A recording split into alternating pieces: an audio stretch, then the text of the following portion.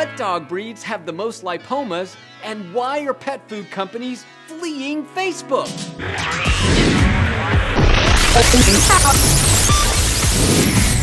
Welcome back to Off-Label Veterinary News, your source for commentary on animals, medicine, and practice life. If this is your first time, just go ahead, hit the subscribe button, it's free, so we can grow this channel and reach as many veterinary colleagues as possible.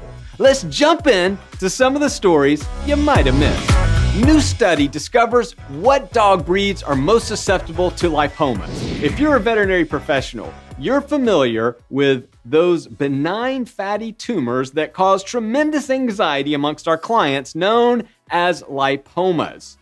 Up until a recent study, we really didn't know the prevalence of lipomas in dog breeds in general practice. It took an esteemed team of our English counterparts at the Royal Veterinary College to determine that, yes, about 2% of all the dogs seen in a general practice setting developed a lipoma. But perhaps to me, the most interesting facet of this publication was what breeds were most commonly predisposed to lipomas. Springer Spaniels, Doberman Pinschers, Weimaraners, and Labs were the most susceptible to lipomas. Our British authors eruditely concluded that older, overweight dogs were more likely to have lipomas than younger, skinnier dogs.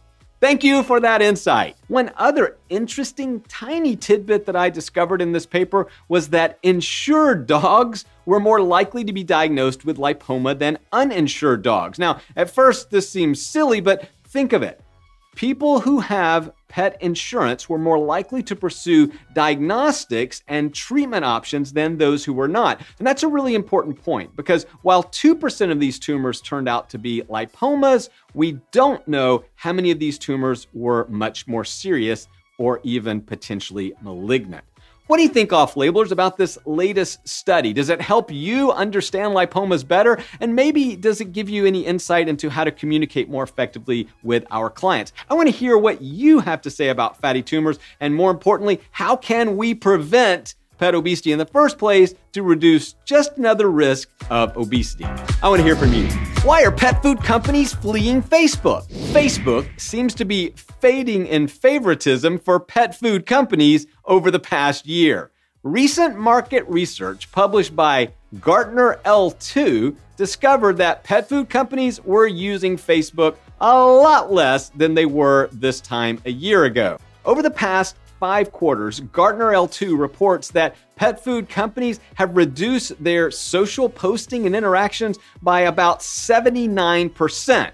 So if they're not posting on Facebook, where are they going? And the answer, to no one's surprise, is Instagram. Between April 2017 and June 2018, pet food companies nearly tripled their Instagram post. And now about 83% of all pet food companies and brands in the US have an Instagram page. The top 5 pet food companies who are still active on Facebook were using promoted posts to drive most of their interactions. And the top performing Facebook pet food brand was Halo, topping nearly 50,000 brand interactions. But again, this is significantly down over the past 2 years. So while they are fleeing Facebook, they are embracing Instagram with renewed vigor and resources. And one of the things that Gartner points out is that, hey, this is where many of the ideal demographic pet owners are interacting. So if you have anyone in your family who is a millennial, or if you're like me, you just like to look at the pictures,